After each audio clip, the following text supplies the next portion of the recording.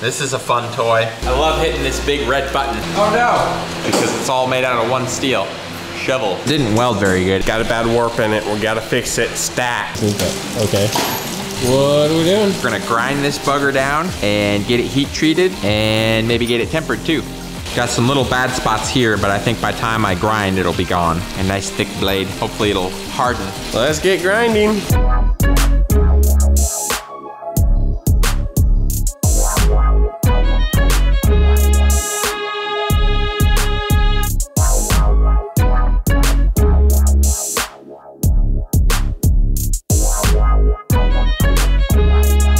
Ground. Time for surface grinding. This is a fun toy. Got a 6 by 18 inch electromagnetic chuck. How much does this cost you buy brand new? I don't know, brand new. They don't make them like this anymore. This is a Coville made in Benton Harbor, Michigan in 1958. Weighs 2,000 pounds. That's a big giant magnet, ain't it? Yep, turn it on, nice and secure. 3-phase power. Our normal power is 2-phase, and I have a static converter over here, but it's made for a larger motor and it doesn't work on that motor, but when you start this first, somehow it provides that third leg it needs to start that little motor.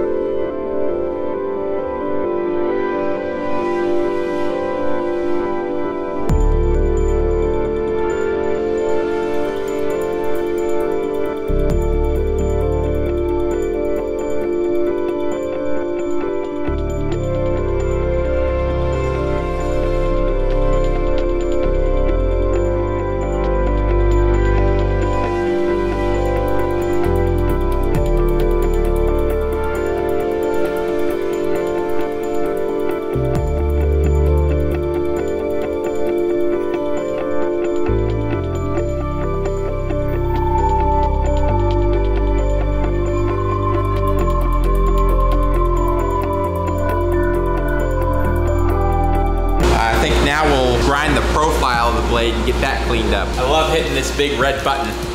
It's so fun. Bam.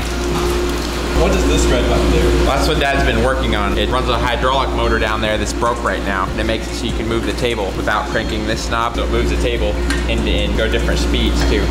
Why would you want to use that? No, just use that. Because this is a lot of work.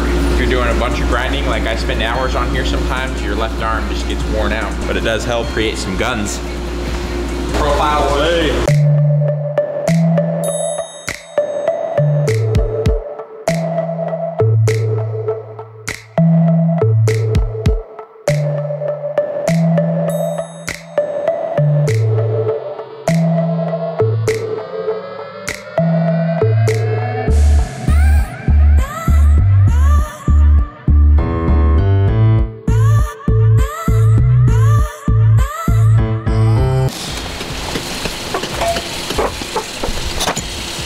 I'm gonna kind of mark where the bevel will start, about right there.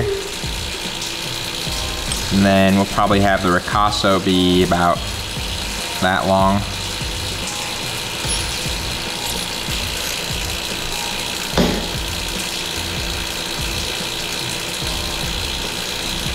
A little grinding there. I'll leave that as long as I can get it.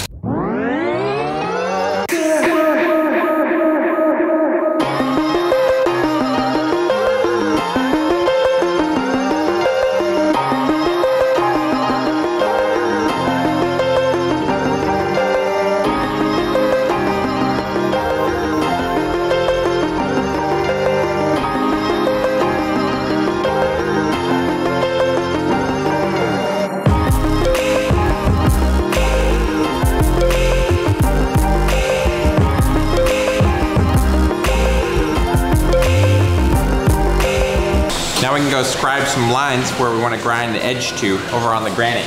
So the blade is 240 thousandths thick. So we need to go to what half of that is, 120 thousandths. And then I want the edge to be about I want to rough grind the edge to about 40 thousandths of an inch, 40 or 50. So I need to add that onto here. And then scribe a line with this carbide edge.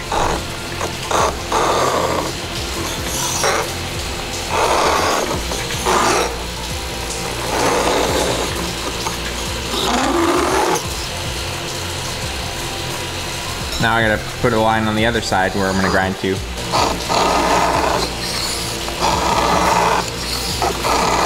Okay. There we go. Oh no! What? The front of my caliper fell off. Down in the bucket. Whoops. That'll teach me to have a cheap Harbor Freight one. That's not all of it either. There's another piece. You trust that for your $30,000 knife making? No. $5 Harbor Freight? That's about 20 bucks actually. No, I'll show you what I trust for detail work. Okay, I have layers of accuracy around this shop. So the first layer of accuracy is that cheap $20 caliper. The next layer of accuracy is a really old micrometer that's pretty accurate, within plus or minus 1,000. And then if I need to get super accurate, super accurate, have a brand new Starrett that's accurate within 1/10 of a thousandth. Now it's not two different types of steel in the Damascus, so it probably won't look very cool etched, but I still want to see what it looks like. Let's cool it off real quick and stick it in acid.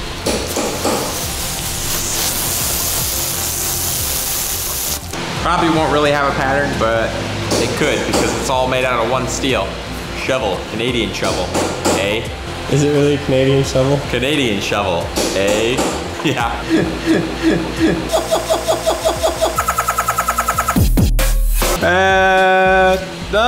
There's a little bit of pattern, not much. That's where the welds are in the steel. It's not the pattern you're seeing, but it's like where the welds are. Because it didn't weld very good. It's kind of dirty welds. Ready to heat treat it? Heat it up to critical temperature and quench it in oil. All right, let me fire up the torch. Something to hold it with. All right, torch.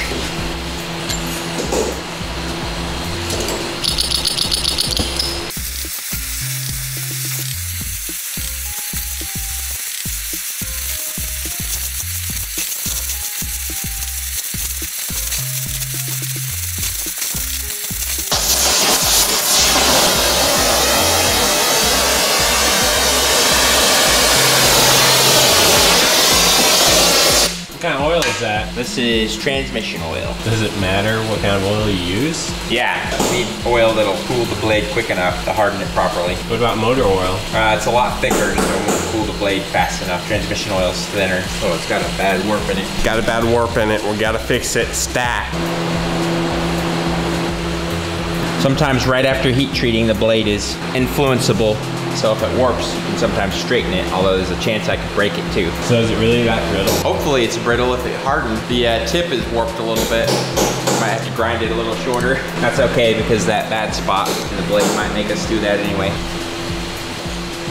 Man, I can't see it. Tip is going this way a little bit. I don't have the eye. The eye of the Kyle. Let's run a file across it and see if it got hard.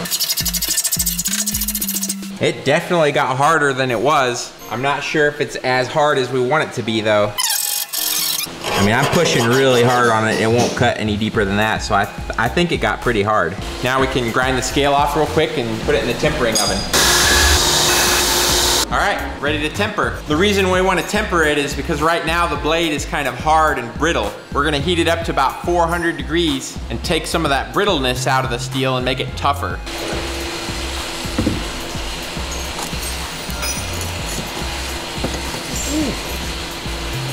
An electric kiln. How much this thing cost? Don't remember, I bought it a long time ago. A couple $1,000 or 1,500. So we're gonna program it. I don't know what kind of steel this is, so I'm gonna start with a lower temperature and we can do some testing and temper it again higher if we need to. Don't wanna make the blade too soft. Let's start out by trying to temper it at 350 degrees Fahrenheit. And we'll hold that temperature for 2 hours. All right. See you in 2 hours.